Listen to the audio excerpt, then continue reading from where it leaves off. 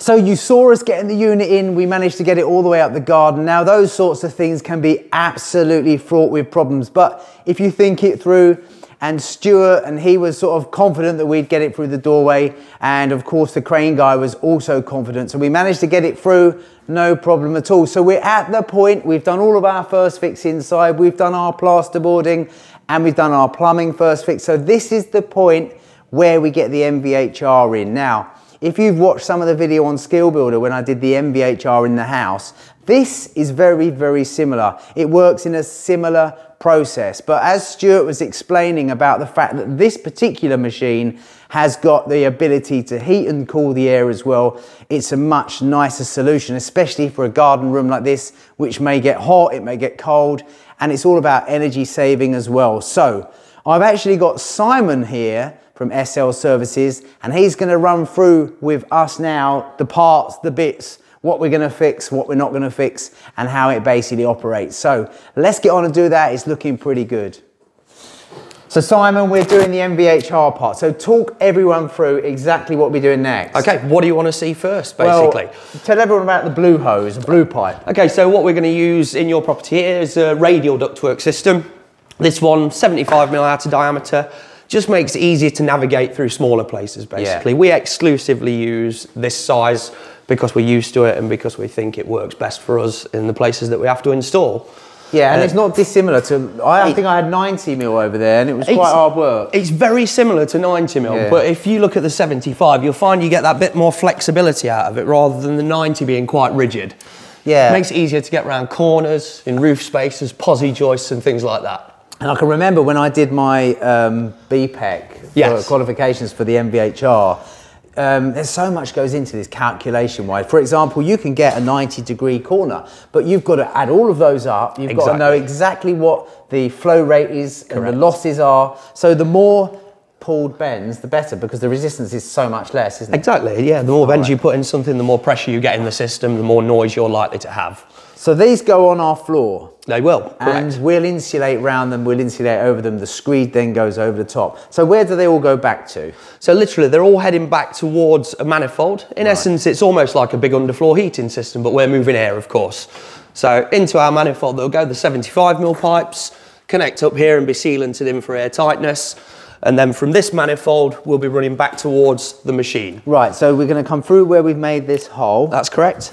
And turn through 90 degrees. Yeah, turn through 90 degrees, approximately there. Yeah. And again, onto here, and we're going to run into an adapter, which will convert into round, which is the same size as our spigot on top of the MVHR unit. That's amazing. And then I know that I've got to make a couple of holes through the roof. Afraid so. And then it's similar to what I had to do in the house. Yeah. In fact, I must admit though, this unit, the fact that it's doing hot water, underfloor heating via an electric boiler, 6 kilowatt electric boiler.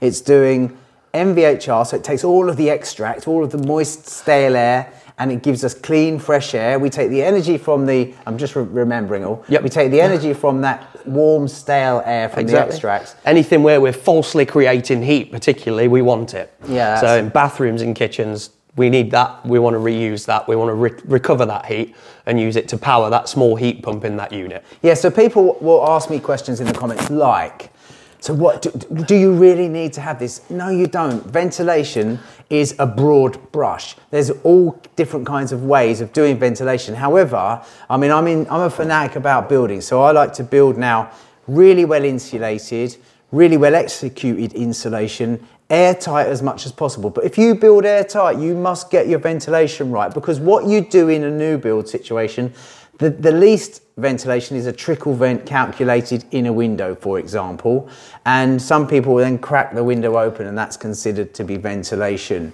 Or you may have like a forced, a passive stack ventilation in the building as well. But a lot of those are energy hungry because they just take all that warm air straight out and there's nothing happening to it. So exactly. It's one of our bugbears, basically. You build a building airtight and then you put trickle vents in windows or indoors. And what happens is you get negative pressure pulling outside cold in or vice versa. And you're just getting rid of heat that you've created. Why would you want to do that? I know, and it's, I know a lot of people when they're building, okay, everyone has a budget, everyone has to make sure they stick to their budgets, and I do get into lots of conversations with people who are planning to do a self-build or even a big extension where they could have an MVHR to run on its own, you know, as a separate sort of thing.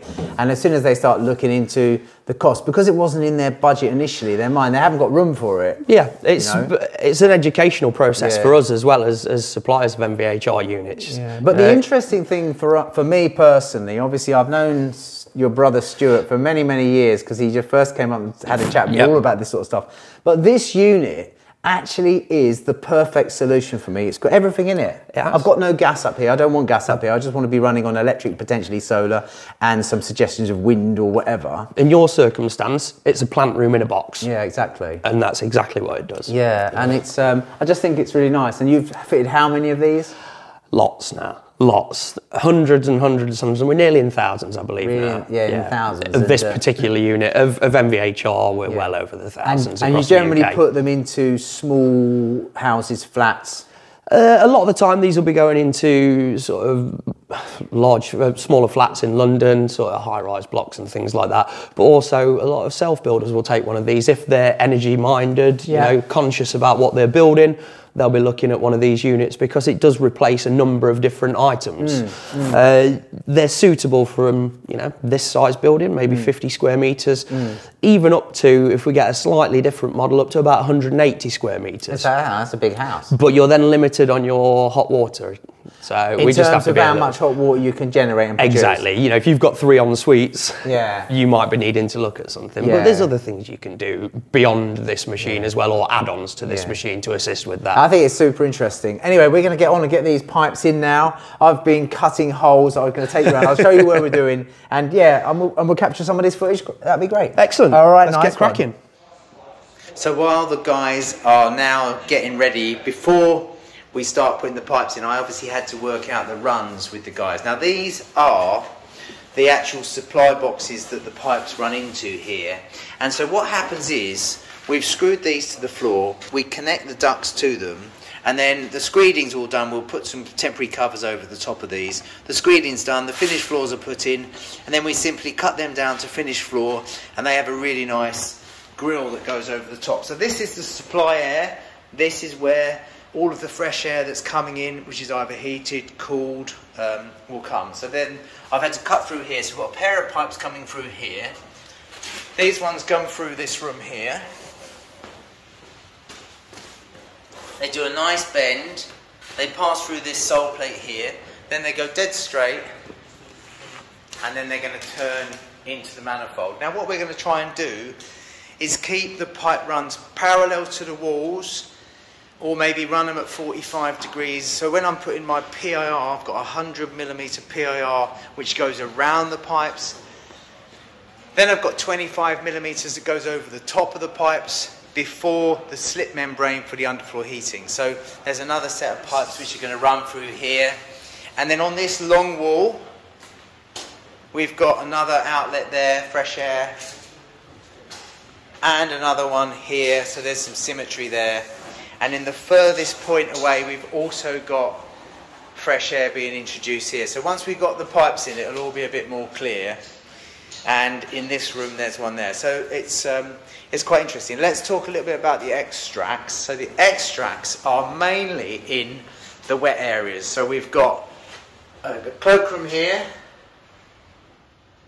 We've got a shower here, so there'll be one in the cloakroom, one in the shower area, and we're also going to be taking one through into what is this area here, where there's also a small kitchen sink. So effectively you could be generating steam here in this point here where there's little kitchen sink, or boiling a kettle. Again, all of that stuff needs extracting. And as I said, my windows here do not have trickle vents. They're airtight, they're nice and sealed. So that's basically why MVHR is a solution for us. A measure plan? Yeah, I've got the measure on that. Get that and then we can start on the job. Yeah, you can cut it. Yeah, if you've got it. Is that along there, yeah?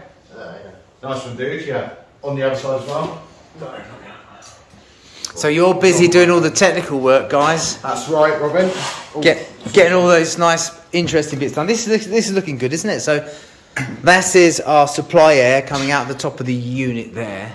And then we've obviously had to go down to 220 by 90 flatbacks here so you can get through to the manifold. Thank you very much. That's it. And that goes all the way through, straight through there. Yeah, that looks perfect, doesn't it? Just making a measure, we'll be linking up, then we'll start running blue pipe. That's good. So what else I had to do is I made those holes there. I've also obviously had to take some brickwork out here. I've also had to do in here, up in this corner, a bit dark, listen to that. I've obviously had to make some access there because that's where our extract ventilation will pass through. So there's a little bit more work to do in here. Then I've left this ceiling down at the moment because it runs across the top of this void that I left for it. And then all of the extract points come off of there. So it's looking good. It's looking good. The guys are busy getting it all done.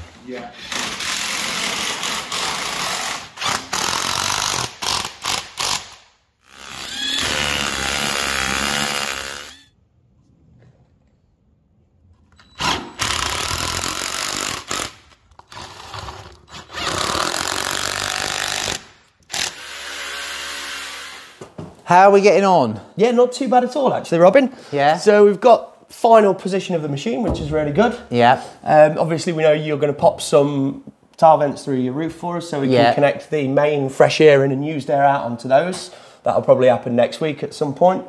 We've now got our supply side of the unit completely done. So this one into the house. Yeah. With some attenuation in line for practice.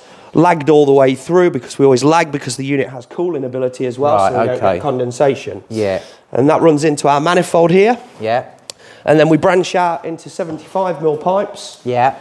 Which run to various places in your floor, supplying air through those.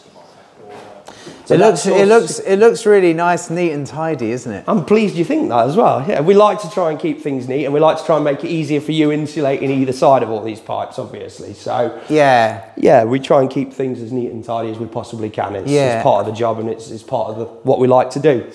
It's funny because you learn all the time in building, and let's take this scenario where I've got 120mm insulation on the floor, and you've got a 70mm pipe. So even though every now and then, because I'm using a clip track system, which is self-adhesive, we only have to put a few clips in here and there. So as long as I use a 50mm clip, I'm never going to go into one of these pipes anyway because I'm 120 and you're 75, so I'm almost perfect. You should be fine. And I think you can get low level clips nowadays that will go into 25mm insulation, even for your underfloor pipes. So you're well above there. And even if you were to hit one with one of the plastic clips for your underfloor, it's not going to go through that. It's not going to go through this. These are pretty solid. So we've got all these different outlets that are going to blow the fresh air. Where else have we got them? Exactly. So here we've got two. It's the largest area in here. So we've got actually a total of 3 outlets, which means we're going to get good airflow into here. Oh yeah, there's another one there. And then if we move into your what's technically this other little room, small room there, we've got a single outlet in there, although it's 2 pipes running into it, just for sufficient flow rate in the smaller area. And the last ones have had to go this way to avoid that sort of waste pipe across the floor, haven't they? Yeah, and that's great because that's the flexibility of the 75mm ductwork, in our opinion. You know, you have the ability to be able to move it around things like we've got here where we're avoiding the waste pipe and the conduit. It's just a lot easier than trying to navigate old steel ductwork and certainly large bore ductwork as well. So it makes life a little bit easier. It certainly does. And yeah, so that's brilliant. And want to get on now. You've done well today, boys, haven't you? Not too bad at all. I know that I've probably held you up because you had to wait for me to cut a few holes and everything. It's pretty much standard practice when you're going to build inside, though, isn't it? It certainly is, mate. No, but we're good. We're happy with what's happened today, and hopefully we'll see you at the next stage. Yeah, and so the next time we'll be on the channel will be when we do final commissioning then, will it? I think we could pop back. Maybe you might want to take a video of when the machine's completely finished with the ductwork to atmosphere. Oh yeah, that's a good idea, yeah. And then it will be probably commissioning time after that. So brilliant. That's when it gets really interesting. Brilliant. Well, here comes the other lads. So yeah, well thanks very much, and I'll catch you soon. Pleasure.